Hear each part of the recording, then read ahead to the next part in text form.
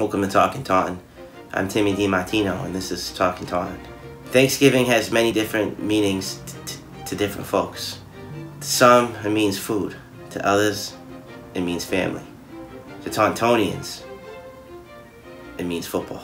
Every Thanksgiving, Tauntonians gather to watch the Taunton High School Tigers play the Coyle Cassidy Warriors in a game of varsity football. And every Tuesday before Thanksgiving, I simulate the game on electric football to predict the winner. And that's 4th and 15 for the Warriors, and it looks like they're going to have to punt.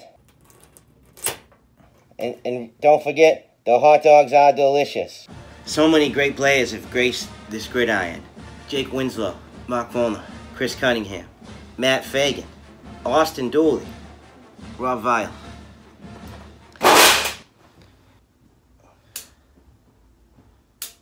The only problem this year is that it's broken. I don't have any electricity, so I have to do every play by hand. Down, set, hike.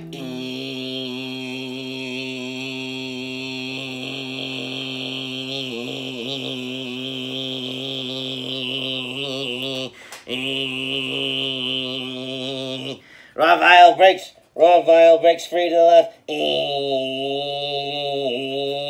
The Warriors cannot stop him. He's thinking about those delicious hot dogs.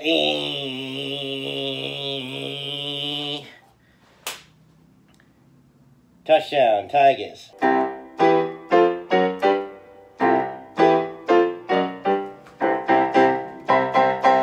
Think of all the great coaches who have graced this field. The great Joe Paulo, Robert Lane, Coach Miller, Coach Winslow. Real legends, I'd say. Tigers are going to go shotgun here on 2nd down. We're going to go with 3 wides and 2 in the backfield. We'll see if Coyle Cassidy can adjust to this new look here.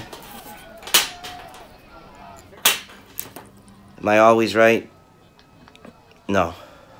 But it's not always about who wins and loses on Thanksgiving. It's about playing the game. I've simulated so many great games over the years.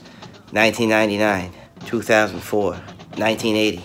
1986. It's 1st and 10 for the Tigers. I'm thinking back to a classic year. 1992 was the year they banned coaches from drinking peppermint schnapps. That was an ugly game. Everyone was a little too cranky. Think about 1998 when the entire Taunton High School football team forgot to arrive. Coyle won by default. So who will win this year? It's too early to tell. This is Timmy DiMartino, wishing you a happy Thanksgiving. Stay informed.